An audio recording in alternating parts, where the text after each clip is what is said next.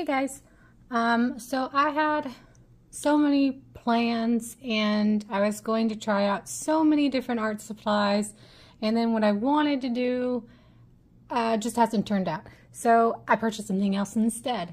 I was looking at the school supplies in Target the other day and I found this, and I almost talked myself out of it, and I probably should have talked myself out of it, but why not? Let's try painting with cheap watercolors. Yeah. And so this is by the brand MondoLlama. Target has acquired this brand apparently because they're everywhere, but it comes in a cute little wooden box. I don't even know how to open this. I guess I'm just gonna have to tear it open. I don't know what to expect, but it comes with a lot of different colors in it, and look how fancy it wants to be. Ooh. Ah. Oh my goodness. That's actually really cute. So if these end up being absolute garbage, which they probably are, this would not be a little, bad little set to have on its own, to take these out and then to use it. Ooh, and they do come out too. You could use this for a different set of watercolors. And if you were really decorative, you could paint on the box here. But it comes with little paint brushes, comes with a little mixing well. We're gonna swatch these, and I'll be right back. I'm trying to film for both YouTube and TikTok, and it is a lot of work, to be honest with you. We're gonna use the brand new sketchbook that I got, because I ran out of swatching space in my other notebook. So we're going to try out this new paper, which I wanted to use for another art project anyway. I'm holding it down with another watercolor pan. I don't know if I necessarily like the brushes that it came with. Let's see, we'll try the little bitty one. Just going to swatch these out real quick. It comes with white. This really intrigues me, so I guess we'll start with the white first. I, again, have really low hopes, but we'll see. I mean, at least you can see the white.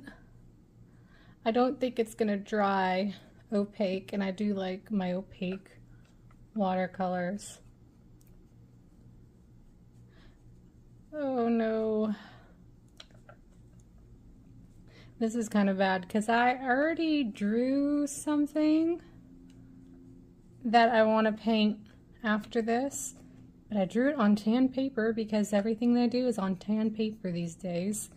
And now I don't think that oh no, I just threw ignore that. I'm very clumsy. But I don't think the watercolors are going to show up on the tan paper. I don't know. All right, we're gonna zoom forward and then I'll show you what all these swatches look like when I am done. Surprisingly, these are drying a lot more opaque than I thought they were going to, because when I was laying them down, they were very, very transparent. But actually, this pink right here is really pretty. I kind of like that. What I don't like, well, I mean, obviously this has got to be for children. This is under the school supply set. There's no pigment information anywhere on here. I highly doubt that these are light fast, which is fine. That's not what anybody should be buying it for anyway.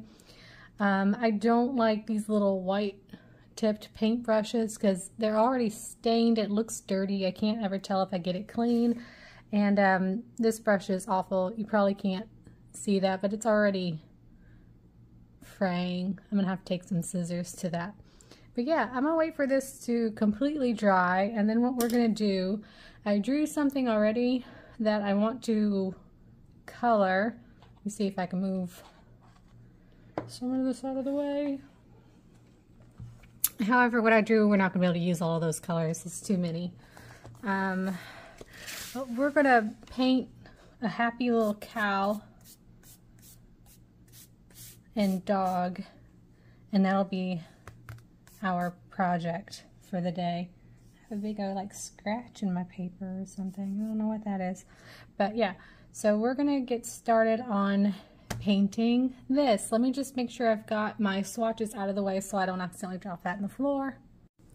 I'm gonna use my regular paintbrush. I prefer the Velvet Touch because I know I'm gonna have better results with this than the one that it came with, although the idea was cute. So I'm just hoping this is going to be a fast little project. Let's get started with our puppy dog first. I usually do my border collies in purple, but there's not actually like a dark purple in the set, so we're going to use this navy bluish color.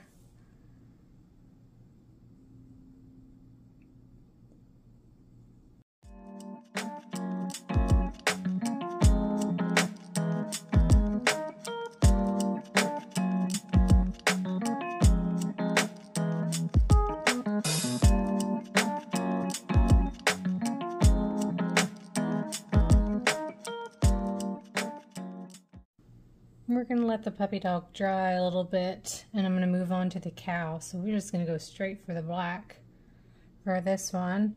One of the good things about watercolor is that it kind of can make its own shadows and highlights depending on how you lay it down. So if you just put down your first layer where you know you want like shadows or highlights to be, and then you can go back over it again later to darken the shadows or leave the highlights alone, and it'll just kind of create shapes for you. It takes away a lot of the stress, I think, of making those sort of details. I don't use black very often in artwork, but when I saw this watercolor set, I thought for sure, I was like, let's do dairy cow. I felt like, I don't know, I just felt like for some reason that would be easier. I've got her with kind of like a floral necklace on. When I'm finished, I may need to make that pop back out with a colored pencil or a Posca pen or something. Try not to color over my flowers.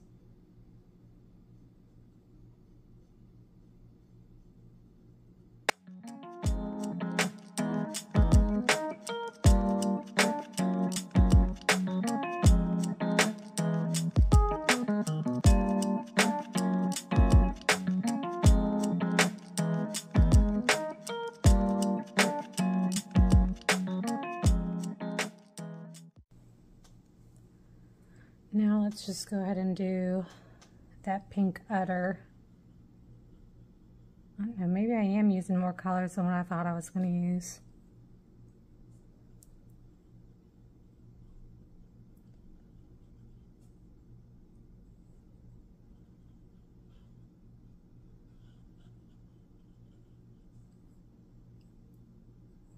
I think because this pink is awfully cartoony pink, let's throw in a little bit of like some tan in there too, just to tone it down a little bit.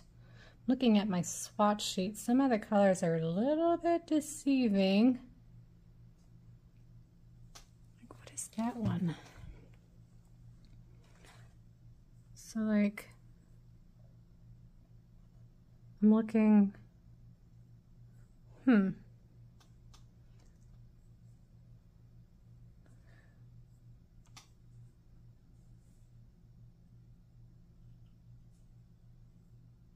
just a little bit of some tanny orange in there just to add a little bit extra.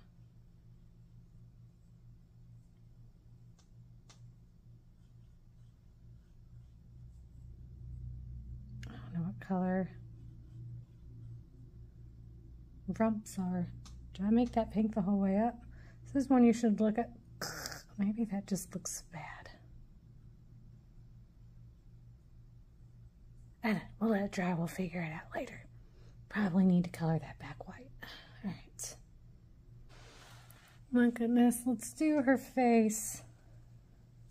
I'm a little bit afraid of the color black because I don't want to lose like shape and details. You can't really come back after black. This isn't super like jet black, so it should be fine, but I'm gonna do, I like how it dries like almost like a blue black, but when I'm laying it on it looks like a brown black. I'm just coloring in areas where I want there to be shadows first, and then we'll let that dry.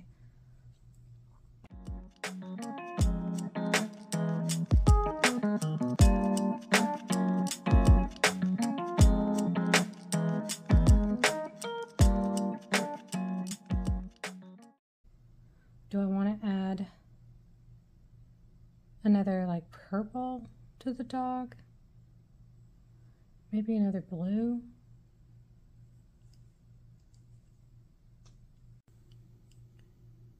Okay, I'm actually adding a little bit of purple to the dog.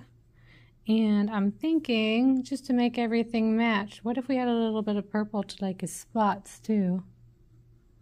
That way everything's kind of in the same like color scheme.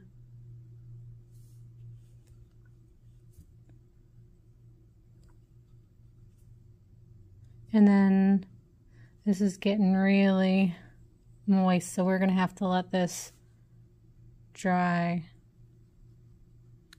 a little bit.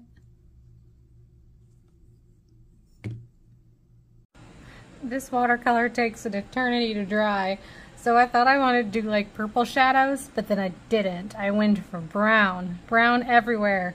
Give it a vintagey type of look, and then I made a muddy mess, which is fine.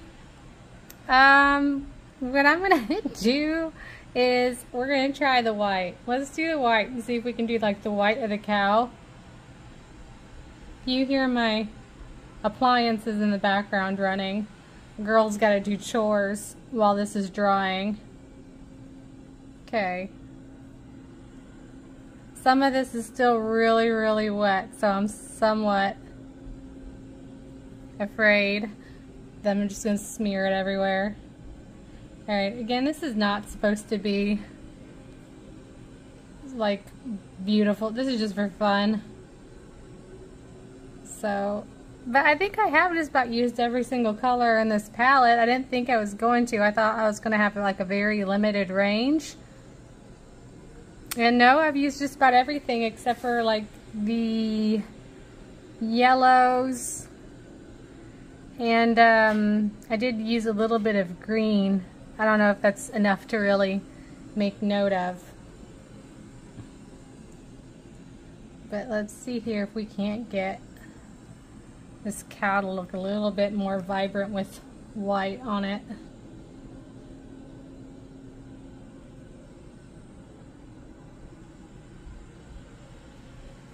What I'm gonna do is cheat a little bit.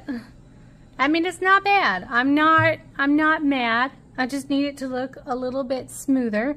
So I'm gonna pull out my normal watercolor palette and just do a little bit of some touch-ups.